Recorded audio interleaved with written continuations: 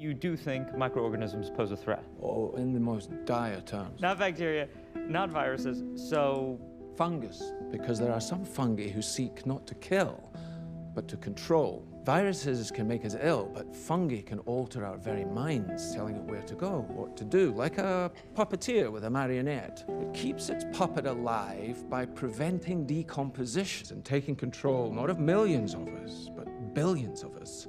Billions of puppets with poisoned minds, permanently fixed on one unifying goal: to spread the infection to every last human alive by any means necessary. No cures, they don't exist, it's not even possible to make them. So if that happens... We're not sick! We're not sick. How did you get this? What if I told you that after we gave you some medicine, we're gonna find you your favorite food to eat? You're safe.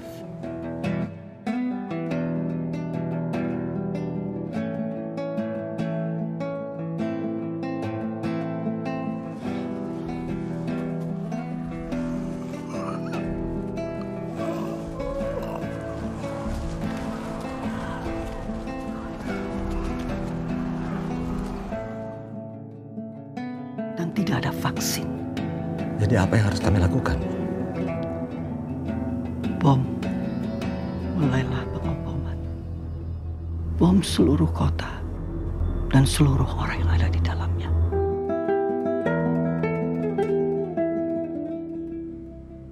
We lose.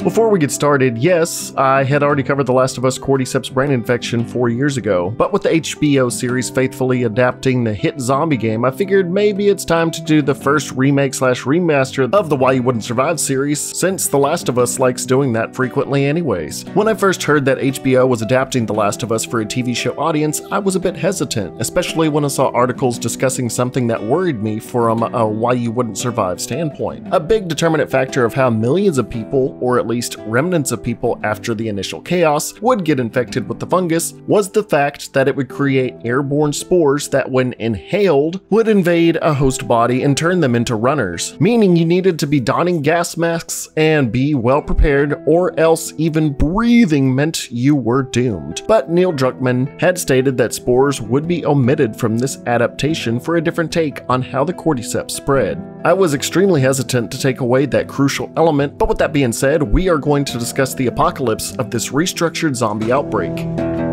Don't say that. What? That? What?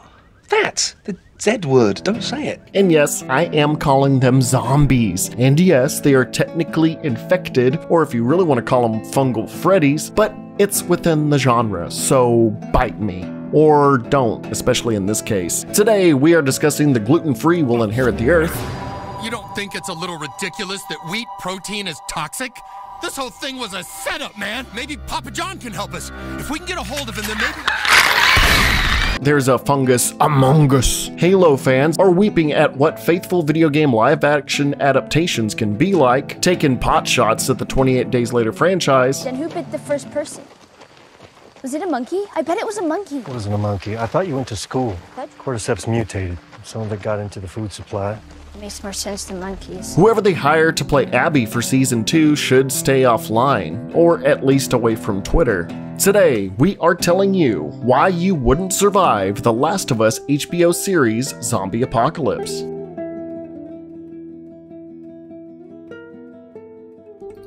To not retread too much ground, we must first discuss the origin point of the outbreak, Cordyceps unilateralis, commonly known as the zombie ant fungus, basically acting as a parasite that feeds on living organisms, only insects and arachnids in our current world, and uses them to reproduce and flourish. By flooding the mind with hallucinogens, Cordyceps can hijack the mind of a host. Most famously, and the inspiration for the series, was the case of the bullet ant in South America, where the fungus directs the ant to go upwards to a high place, but is immediately displaced by healthy ants who basically quarantine him up high on the jungle trees. This poor insect eventually dies due to the fungus shutting down all major organs and using the body to reproduce and grow, as fungi tend to like dining on stationary, dead, decaying organisms. As David Attenborough had to correct that from my last video because the comments won't let me live that down for mixing up Richard and David, describes, the more numerous a species becomes, the more likely it will be attacked by its nemesis,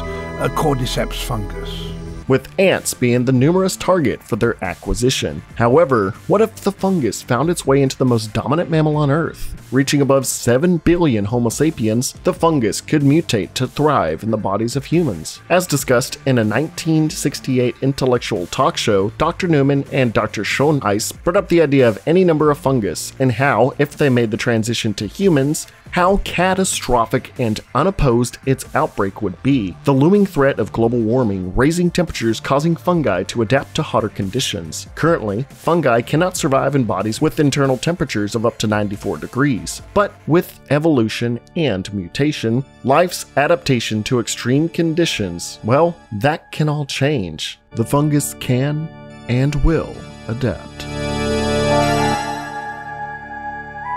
There will be no kind of cure, preventative, or vaccine that could be made to fight it. Only destruction would be its cure. Now, how could something that exclusively attacks specific insect hosts make the massive leap to Homo sapiens basically overnight? Well, in my original video, I brought up the idea that agricultural crops being grown in places like South America may have suddenly been infested with the fungus, specifically a widely consumed product like cacao or chocolate. While putting the material through the cooking process would basically kill off the fungi, but you know what? This time around, chocolate isn't the source. No, we have something more widely consumed by the global public, being the 4th most exported food product in the world: wheat, a perfect substrate for Ophiocordyceps to process through. Originating from the world's largest flour milling plant in Jakarta, Indonesia, an average of 4 million tons of wheat products are processed through the Southeast Asian country, as exported wheats and grains would be wholly infested with the mycelium. Anyone that consumed any products made from wheat would unknowingly be vectors of the cordyceps, while diseases and normal fungi are normally eradicated during cooking and processing. The cordyceps' adaptation to global climate change and heat resistance would allow it to bypass this safety measure. At its point of origin in Jakarta, Professor of Mycology Ratna Pertiwi had been called to investigate a woman that had been bitten at a local flour mill. Noting cordyceps in her report, cutting into the corpse's bite wound produced a nightmarish vision of fungal threads within the body as tendrils of living mycelium protruded from the corpse's mouth slowly. The inside of the body had been replaced by fungus. 14 other bite victims had escaped the scene of the original attacks and were reported missing. Nobody knew where they went, prompting Dr. Pertiwi to say that the entire city needed to be bombed. There is no cure, no prevention, no vaccine. Only military hellfire could stop what was about to come. But even from there, the world food supply would have already been widely distributed, running from multitudes of consumable goods from Indonesia. As stated by Joel in his hypothesis to Ellie, there were certain brands of food that were sold everywhere, all across the country, across the world. You eat enough of it, it'll get you infected. So the tainted food all hits the store shelves around the same time Thursday. Ate some Thursday night or Friday morning. They started to get sick. Evening, they got worse, and they started biting. And by Monday, everything was gone.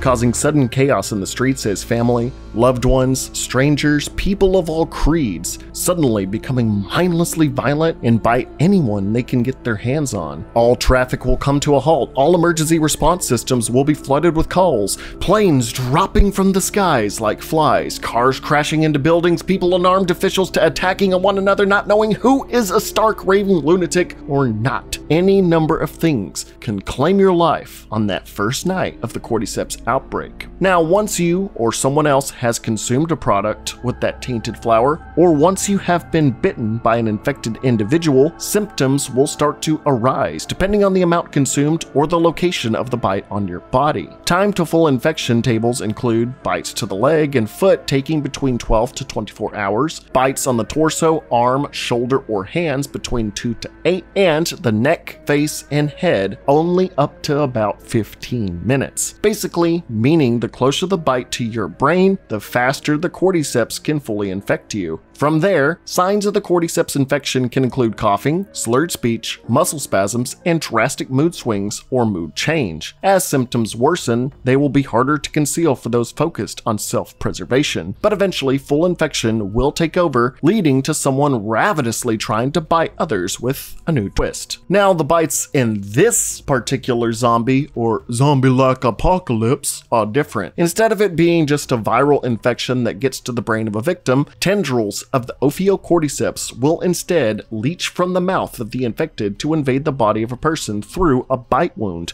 The mycelium hastily travels through the bloodstream as it hijacks the nervous system completely and overrides the brain to do one thing and one thing only: spread the fungus to susceptible hosts as much as possible. This will be the maximum capability of this variation of the cordyceps brain infection. Yet, even without the potential for airborne spores that we will discuss soon, it was still able to cripple the entire planet's population of people in a very short amount of time. But the fungus is able to burrow into the brain and take control irreversibly. There is no coming back. Upon fully succumbing to the cordyceps' influence, you will become what is known as a runner, much like the 28 Days Later brand of zombie. Infected! What the fuck? Wow!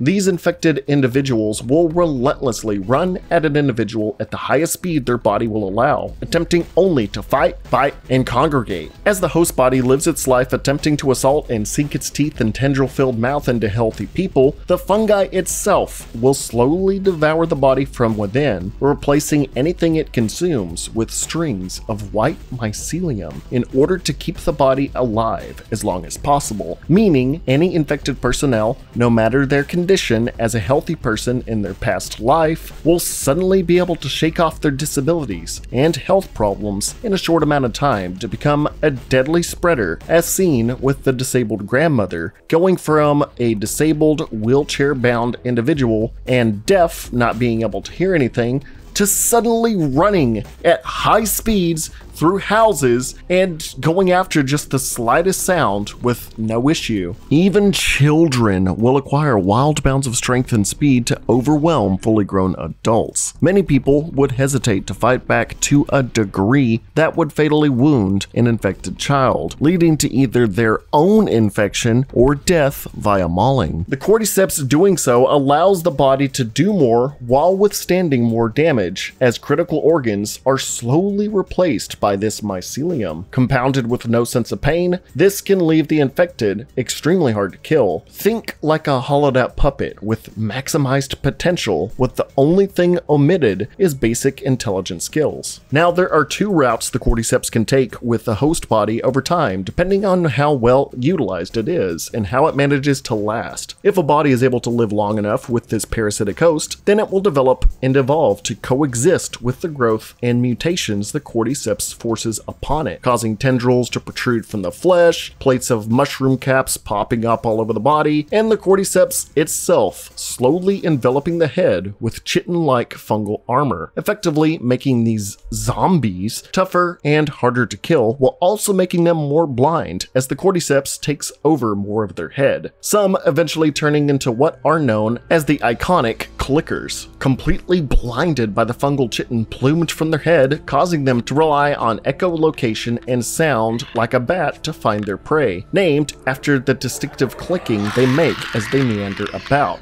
Their hardened flesh, even to their head, is durable enough to even withstand a few gunshots directly to the cranium. Now, if one of these guys latches onto you, it can easily rip out your flesh with its teeth or maul you to death in seconds flat. Their strength is really inhuman. One wrong sound and their shrill screams will be deafening you as you try to fend off this lunatic creature, just as much as the screech will alert other nearby clickers and runners to converge on your location. Now, if even more more time is allowed, then mutations of the body will reach biological critical mass as the fungal overgrowth turns the body into a hulking figure known as the bloater. Taking up to 15 to 20 years, a body can develop voraciously into this tank-like persona, with the body fully adorned with the chitin-like armor and pounds of flesh mounted all over. Damaging this behemoth of a former human is nigh impossible by conventional methods, resisting much heavy ammunition, and impossible to harm via methods not involving firepower or heavy amounts of fire itself.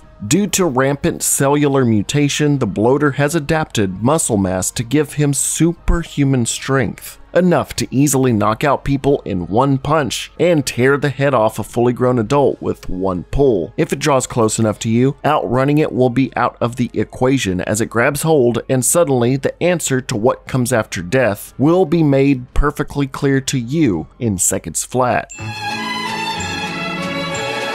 This supposed final form of the infection seeks not to infect, but outright kill anything it approaches, possibly due to the cordyceps within it deeming infection not necessary due to this fungal form's peak male performance, or female, can't really tell under all that flesh, but it is in peak physical condition nonetheless. They are often seen amongst masses of infected to be in the charge against healthy hosts as they emerge from underneath the ground, so even fighting this perfect creature will be difficult, as hundreds of infected will be acting as infantry for it to overwhelm you as it plays with your body like a ragdoll. Now, for a majority of the tainted populace, most will never see themselves become these abominations of nature, although technically neither will clickers, as most will only live and function for about 1 or 2 months after infection. And if the cordyceps deems a body unable to make these mutations, it will cause it to be unable to move or function to a degree that the fungus can no longer spread its influence through direct means, allowing the body to decompose and die, allowing the fungus to consume it over time, causing the mycelium it has accumulated inside and outside the body to plume outwards completely and cling to nearby surfaces. This will be done frequently amongst large numbers of the infected, as they will tend to gather in piles and slowly deteriorate to allow the fungus to grow and completely consume their flesh, and fuse together to create giant nests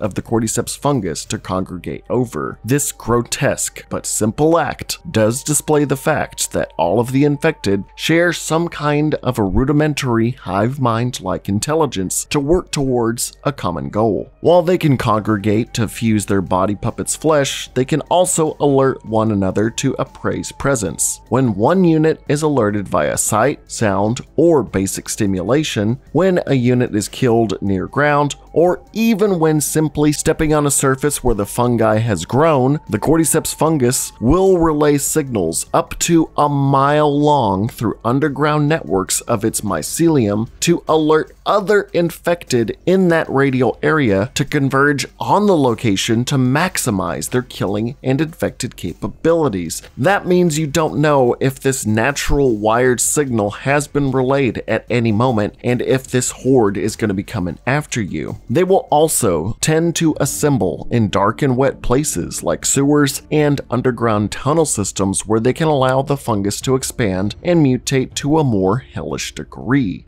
If they are disturbed below or they detect healthy human activity above, they can eventually break through surfaces if given the chance over time. This was seen in Kansas City when a truck crashed through a house that had a weakened foundation by the cordyceps infected influence underneath. Meaning, in large city areas with tunnel systems or even moderately sized sewers, the infected could eventually ambush you and your settlement from underneath, leaving you unaware and defenseless as everyone is mauled, ripped apart, and infected. An area lacking sunlight with adequate moisture day-round would only serve to boost infected strength, durability, and numbers. The horde that emerged from underground was predominantly clickers that had mutated underneath, but we also had plenty of runners, all charging the forefront for the bloaters. As seen in their huddled masses, it seems they avoid areas with direct sunlight, so underground areas would leave most units to mutate into clickers and some to even bloaters with their own superhuman capabilities. Think like the locusts of Gears of War. The enemy could be right underneath your feet in an area where you can't see their point of emergence, but can eventually break through even the sturdiest of surfaces. They will come by the droves to swarm and annihilate whatever groups and factions lay above. Even in the most fortified of safe havens, they can attack from within, infecting the populace and staving off and whittling down the remnants of mankind.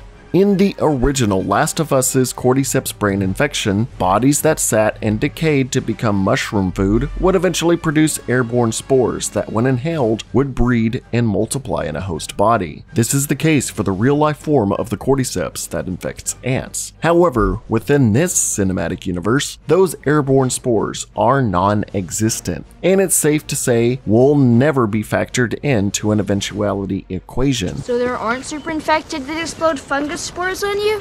Shit, I hope not.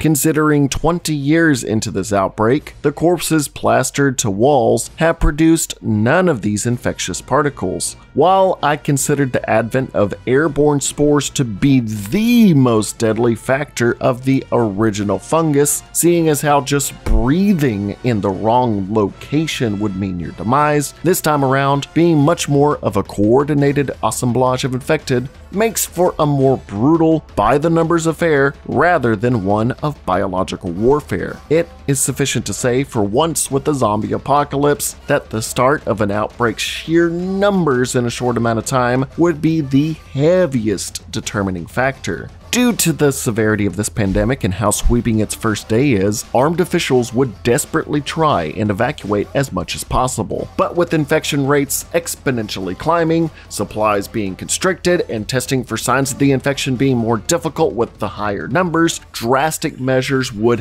have to be taken, no matter how immoral or reprehensible. Innocents who were escorted by army and government entities would most likely be taken to camps, and if there isn't enough room, or they deem you as a threat for any reason, can execute you on the spot. Safe havens from then on out would test for signs of infection as a necessary precaution, and if positive, even down to a child, would have to be exterminated via gun or lethal injection and then have their bodies burned. One infection can lead to many in a short amount of time with this brain infection. No half measures will be taken. Anyone not complying with the laws and regulations of whatever group, whether it be government or non-government entities, will simply be taken out to avoid disorder. Because just like any other zombie or zombie-like apocalypse, other healthy human beings will be a threat to your everyday survival. From leadership imposing its will for the greater good of the masses, to scavengers looking to get whatever they can, to rioters and anarchists doing whatever they want to whoever they want. People will do what they feel necessary to prop up their and or their loved ones' own survival and needs above others. Now, when it comes to the why you wouldn't survive scenario of this outside the human elements, you would have to be of a lucky few that didn't partake in any flour or wheat products in the day of or day before the outbreak to not be a part of the giant sleeper cell of the infected population. In that first day, you will also have to avoid being gunned down by panicked civilians and armed officials, run over by fearful drivers escaping the chaos, being caught in bomb and fire attacks trying to limit the spread of the pandemic by the army, or being bitten by the ever-expanding fungi army of which anyone you know could turn at any moment. And all of this is just in the first 12 to 24 hours, day one of the Cordyceps outbreak. As time marches on, the toll of a lawless land full of infected, food supplies, and people could come at a great cost and dampen your chances of survival. You would have to not be exterminated by government forces,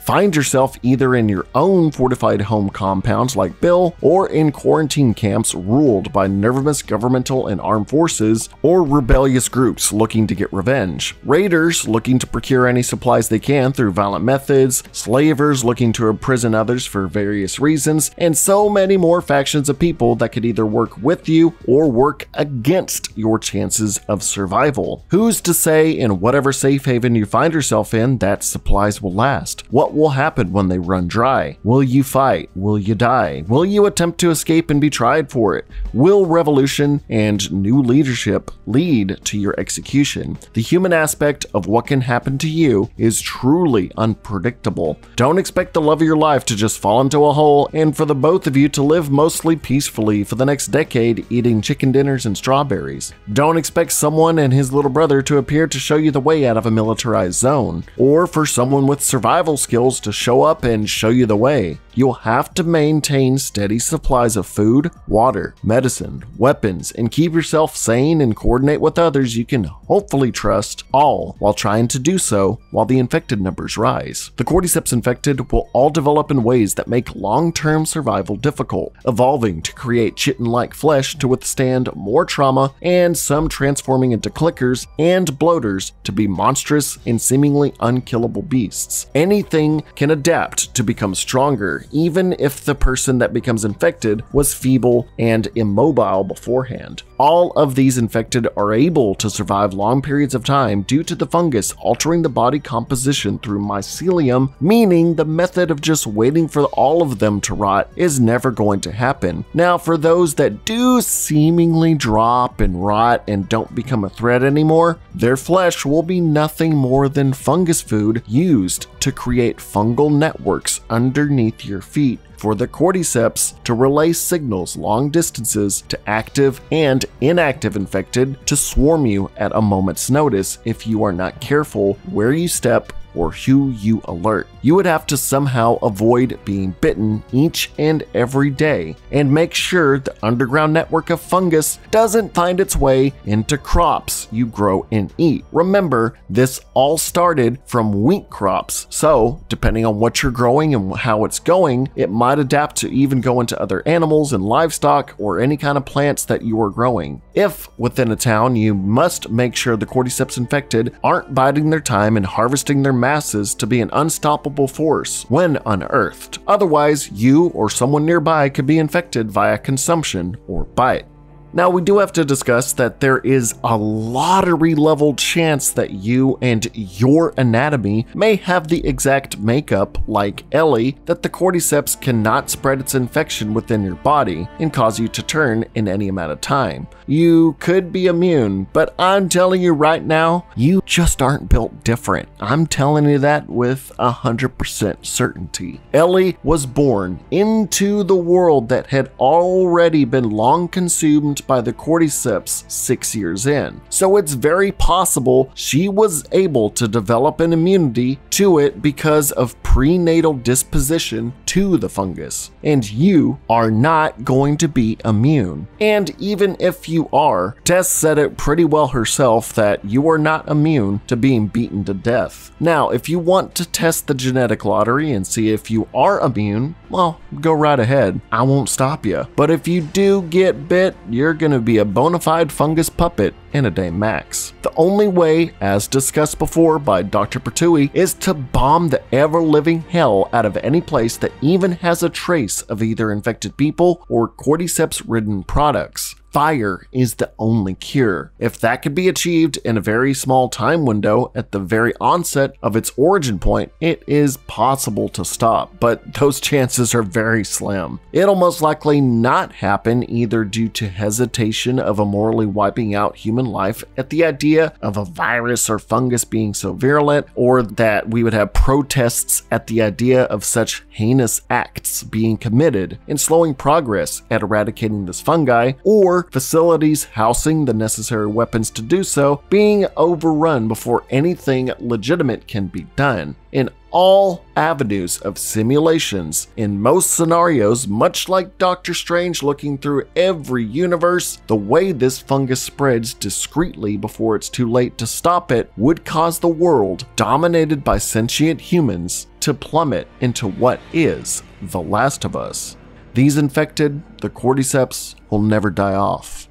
it will only become stronger, with their units becoming more agile, strengthened, some more extreme in certain senses, ever pervasive in being unkillable, and those that do die off feeding a hive mind in the earth below that will allow them to communicate and bind together to easily pick off what is left of us, while humanity in its fractured state fights for leadership, survival, and in a total state of perpetual fear, weakening us day by day. The Cordyceps brain infection will never wane, looking to infect more and more until there is none of us.